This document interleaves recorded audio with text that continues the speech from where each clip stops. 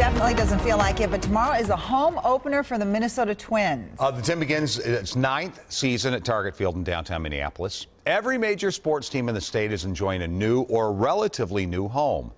How much have they cost taxpayers? Here's Pat Kessler's reality check.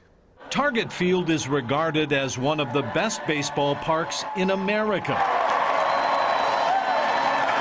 Part of a remarkable 20-year Twin Cities stadium building boom for every major sport.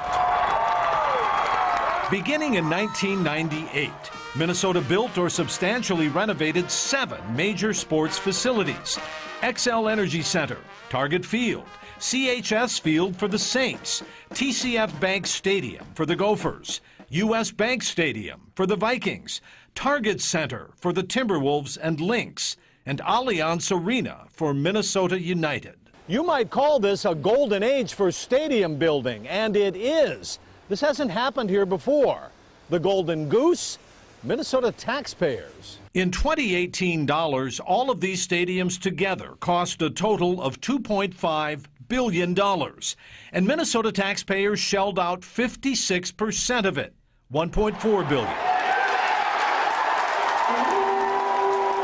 We're no different from anywhere else.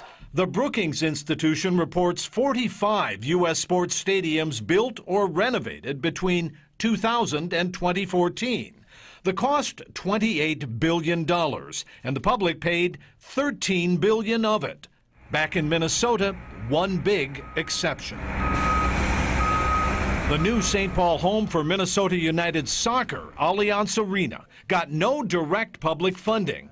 But the city did provide $18 million worth of roads and water lines, the owners paying the $200 million stadium cost themselves. That's Reality Check.